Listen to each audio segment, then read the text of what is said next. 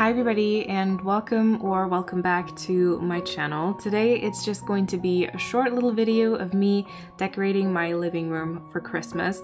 I wanted to do this a while ago, but I'd never really intended for it to be a video. But now I do actually like the way that it turned out, so I just want to share this inspiration with you.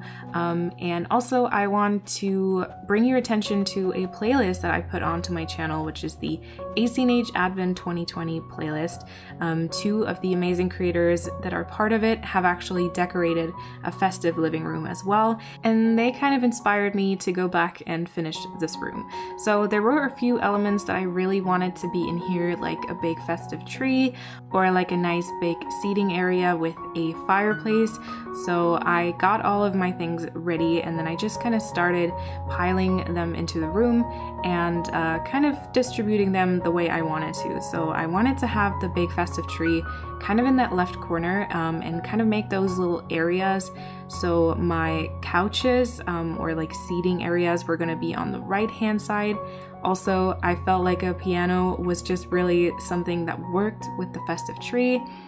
And for example, by the entrance, as you can see, I kind of wanted to make this spot that was like realistic. You know, when you get home, you kind of want a place to put your clothes or your umbrella or all those kinds of things.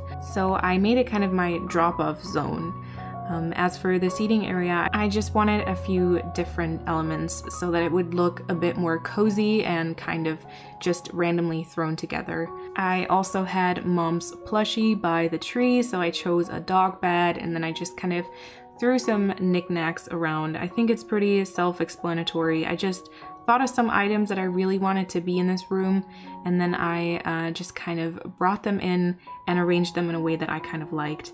I also tried to incorporate, for example, these shoes or sandals to make it feel a little bit more lived in. And as you can see, I also brought in 4 different rugs to really give this room that feel of like different areas, you know, like entrance and then a seating area and then also that big festive tree. And as for my walls, I basically just chose a bunch of the items that I actually like. I feel like for the wall mounted items, there are quite a few that I personally don't enjoy, so I just picked a lot of those that I actually do like, and then I just arranged them in kind of a way that I liked. Once again, I did go to Harp's Island before this. That's the only explanation of why this is actually not like a creative chaos as it usually is, but trust me, I did work on this quite a long time, but I finally found something that I really enjoyed, and so now every time I go into my living room, I'm kind of happy with all the colors and with the cozy feel that I was able to create. You know, as you can see, I did bring in like a few reds and just a few Christmas items.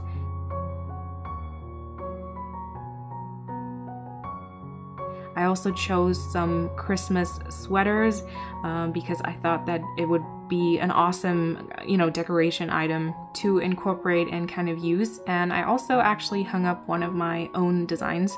You can find the creator code in the description box below, of course. Now let's look at the final result.